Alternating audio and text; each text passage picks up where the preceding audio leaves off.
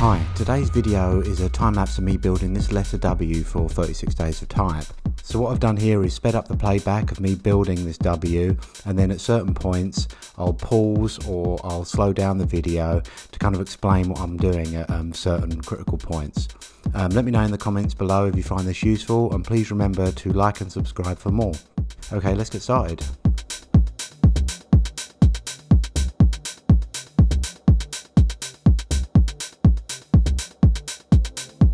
So what I'm doing here is I've just brought in a letter W, and I'm just using that as a guide to lay out my pieces.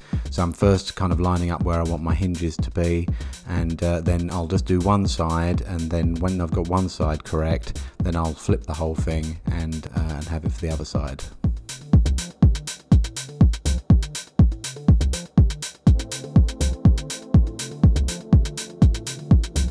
Here I'm now just parenting each of the objects to each other so it kind of makes sense in a chain, so I can then create the IK chain, and I do that by going to character, commands, and create IK chain with the first and last part of that chain selected. That will then create this goal object that we can use to control the endpoint and move that around.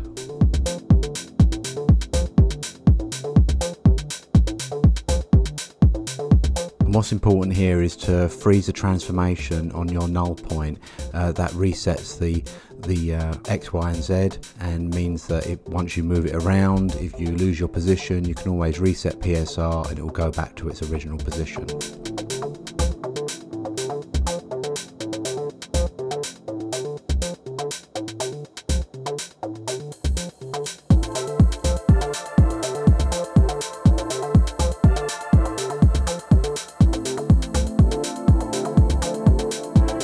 So I wanted the arms in between the hinges to kind of have these cut out circles so they would slide around the hinge sections. So to do that, I duplicated the parts and then cut them out using the volume builder and volume mesher. Now once I had those, I actually created instances of them because I wanted to put them back into the hierarchy, and if I have them in the volume builder and volume mesher and put them back into the hierarchy, obviously that is already a folder in itself. So if I make it an instance, then I can layer it up within the file system so it still works, so everything still works as it should. And it also means each of the pieces is still editable down the line if I want to change anything.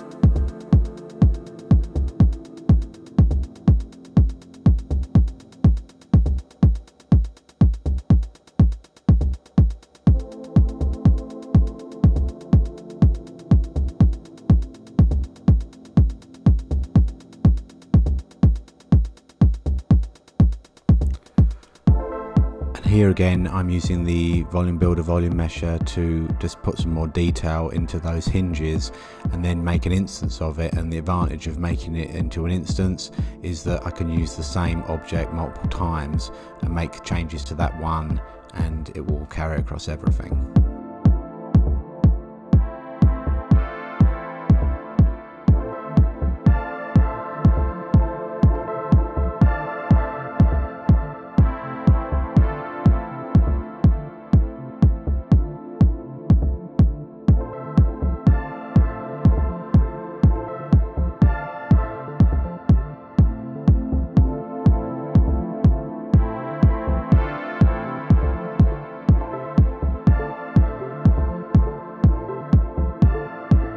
So this is the point where I've just duplicated the whole setup that I've done for the right arm and now making the left arm.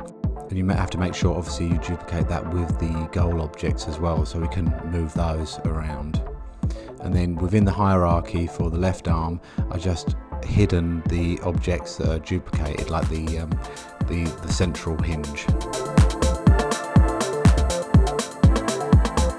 And as you can see the right and the left arm are kind of bumping into each other, they're crossing over, so I'm cutting out holes of some objects and making some objects thinner, so everything kind of fits together like a jigsaw puzzle.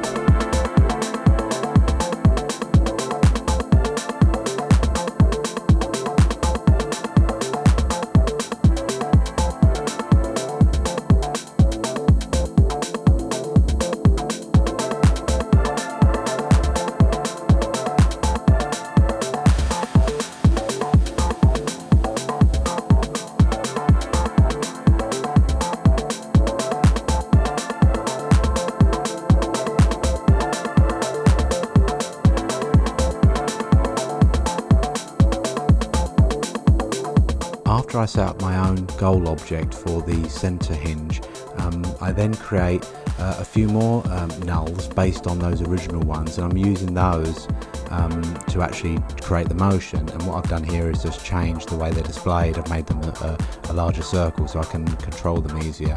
And the reason I've done that is because on each of the original nulls I'm putting a constraint tag, a character constraint tag, and that is constrained to the new null that I've created. And then I'm using the spring constraint so that as I move that top null, I can then have some like bouncy motion on it, and which you have a little bit of control over, and it gives you some nice secondary motion.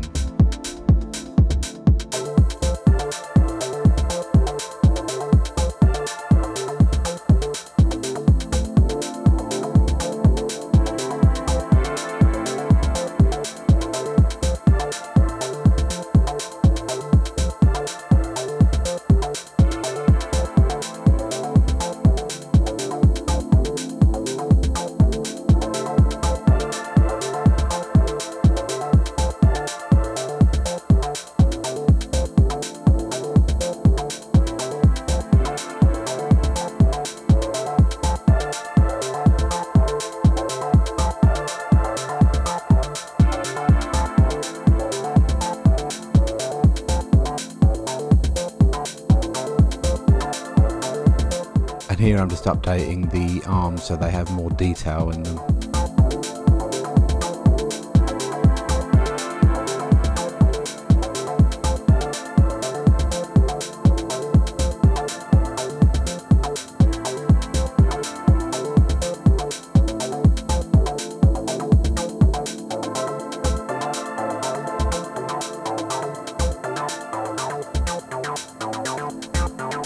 I opened up a scene of one of my previous 36 days of type, and I'm just using the background stage, the lighting and the camera, so I've got the same angle and setup so it looks like it's part of the same set.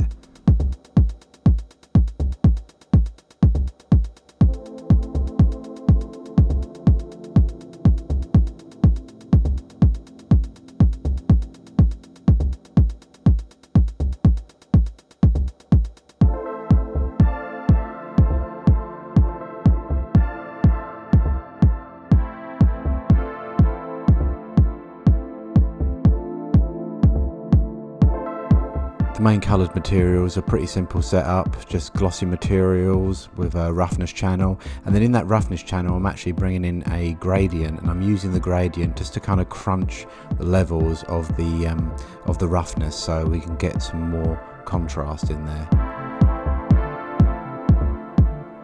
And after that point I'm just playing around with colours.